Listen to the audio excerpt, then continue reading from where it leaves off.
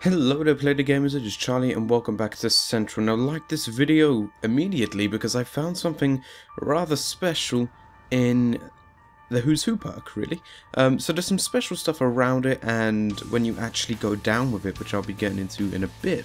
However, if you don't know what Who's Who is, it's a new perk in Dire Eyes which allows you to revive yourself in a second form of your former self, if you know what I mean. So once you go down, you can spawn back as the second character and revive your other character that was down, and then go into that character and get all your shit back.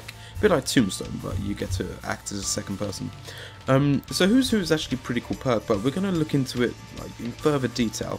So if we look at the machine itself, it's got like one of those rubber rings you'd find on a boat that you'd just sail the ocean with. Obviously that's what boats do, but this ring, I know you all know this ring. I think it has a specific name, but I've completely forgotten it. But it's used to thrown out. It's basically thrown out into sea, and whoever's sort of drowning or needs to jump back into the boat grabs hold of this, and they'll go back in. A lot of lifeguards actually carry it around as well for when they need to jump out into the ocean and try and save a drowning person or something like that. They'd always carry that ring with them. So that's actually tied round the machine, which is really odd, because why would they do that? Second thing about this is that it's actually got the green light. It's returned from transit and Call of the Dead yet again. So the green light is still following us, like I mentioned in a previous video of mine that went up on my channel, and I think it went up on Central as well.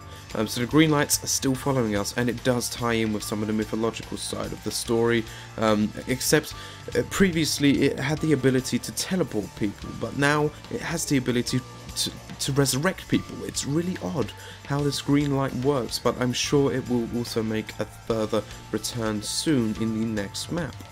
Also, there's also like a little man as well. He looks really odd, and back in the studio when we were all sort of recording our stuff, we always nicknamed this perk the Spirit perk or something like that, or the Angel perk, because we'd always imagine ourselves as the second character, but as its sort of spirit or soul come out of the body and going back to the body and reviving it. It sounds silly, I know, but that's what the little man looks like. He indicates at the top of the machine, so that's a pretty cool feature they added to the machine itself. But let's talk about what actually happens when you go down. Now, I already explained just now that when you go down, you get to come back as your spirit self and revive yourself and get your perks, your guns and equipment back. However, when you actually spawn as your spirit self, you'll notice something strange happens on your screen. Who's who? That's what I want to know. Especially that crazy German voice.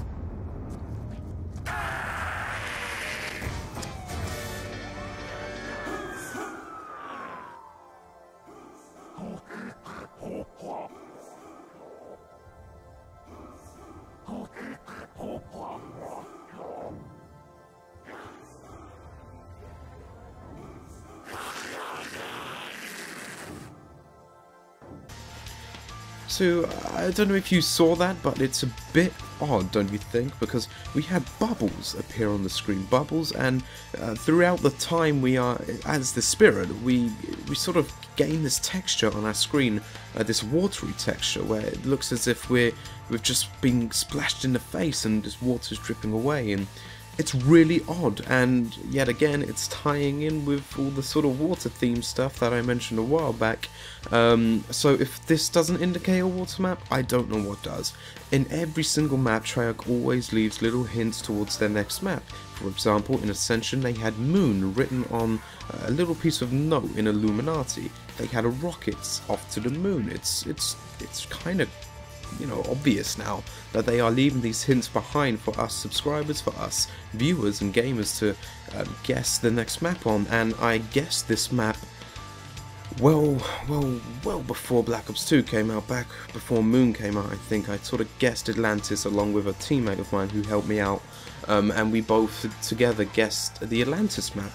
And we were told to keep the idea to ourselves, which we did, but it was only until recently we decided to sort of bring out the Atlantis idea and the whole water theme map, and it seems like it's extremely possible now. I've been saying it all along, a water map will emerge from the depths of Treyarch, and it's only a matter of time.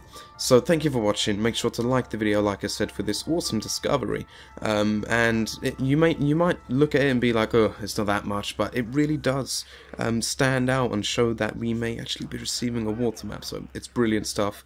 And one other thing before I go is that I'm actually on Twitter now, and as PLAYtheGAME's social outlet manager, I'd really appreciate it if all of you could try and follow me, because I want to try and keep in contact with my subscribers and try and interact with them some more as well.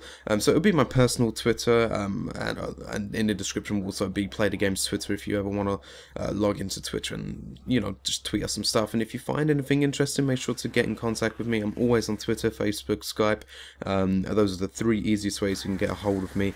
But Twitter's a definite, because I'd really like it if you could all tweet me some stuff. And that would be awesome. So that will all be in the description below, maybe on an annotation as well. But for now, it has been Charlie. Thank you for watching the video.